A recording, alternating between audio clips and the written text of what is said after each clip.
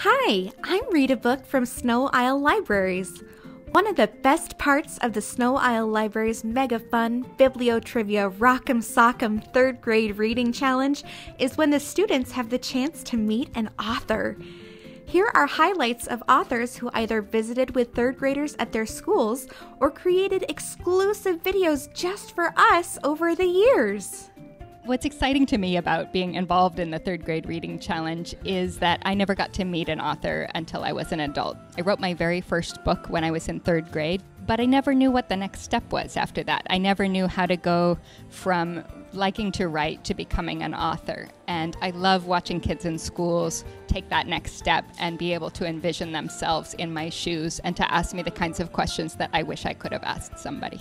The Reading Hurricanes team from Twin City Elementary, and they ask, as a child, what kind of superpowers did you wish for? Yeah, when I was a kid, I wished I had superpowers, still wish I could have superpowers. Probably if I could pick one, it would be super speed, so I'd be able to write and draw tons and tons of books.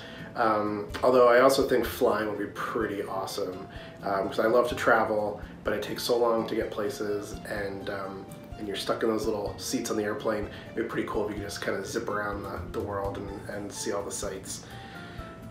All right, we have time for one more question, and this one comes from the Detail Survivors team from Twin City Elementary, and the question is, how does it feel to be an author?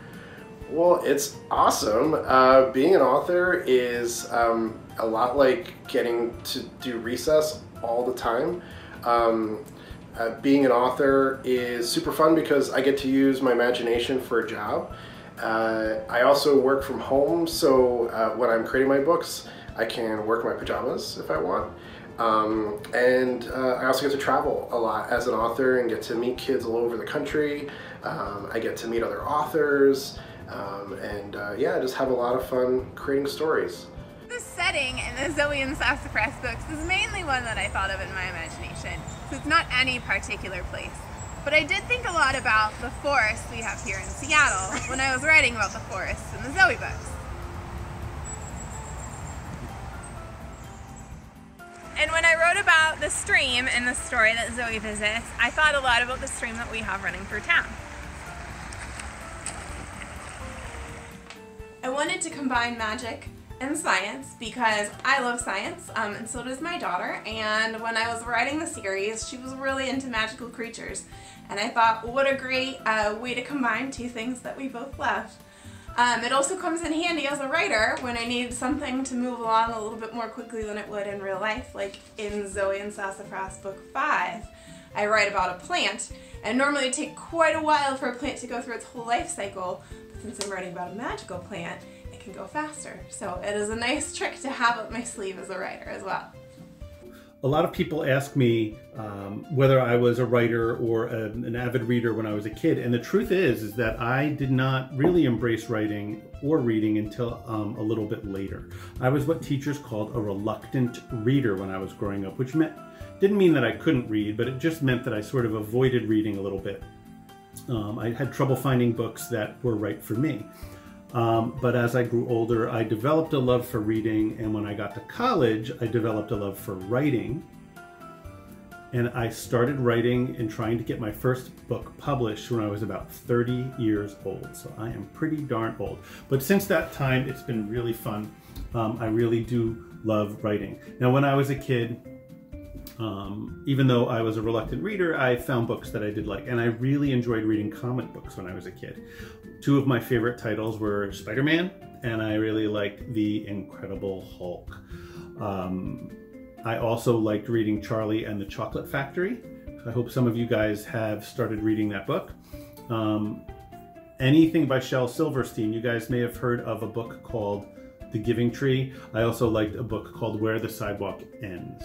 And then my very favorite book growing up was a book called The Phantom Toll Booth by Norton Juster. And I really did enjoy that, and I would read it again and again and again. When you're a writer, you know, I showed you that little diagram.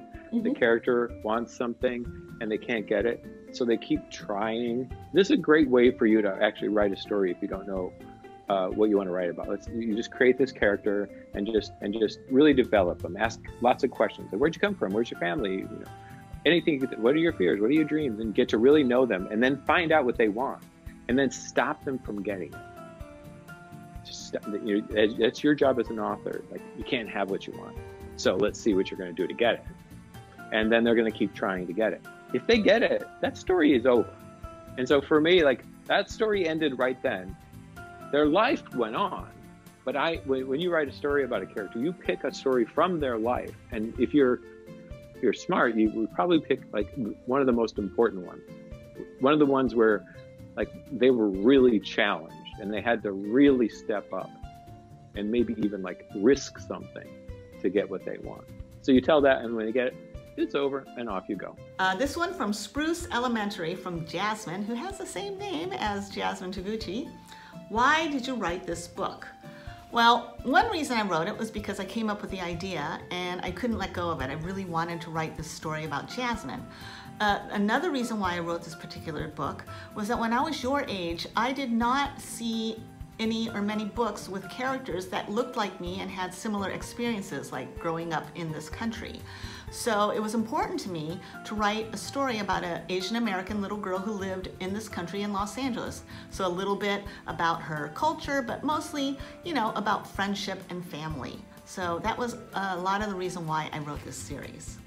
I had this dream of wanting to be a published author, and I had to keep working at it and getting better and better and chasing after my dream. So I'd like to tell you all that if you have a dream, to keep working at it and learning about it and trying and practicing and to go after your dreams. I wish you a lot of luck in that. Sno-Isle. Mega Fun. Bibliotrivia. Rock'em Sock'em. Third grade reading challenge. Third grade reading challenge. Third grade reading challenge. Third grade reading challenge. Third grade reading challenge. Third grade reading challenge. Wow! We are so grateful that these authors spent time with the third graders to answer their questions and make reading and writing more fun. One day, maybe one of our third graders will become an author. We look forward to meeting more authors in the future.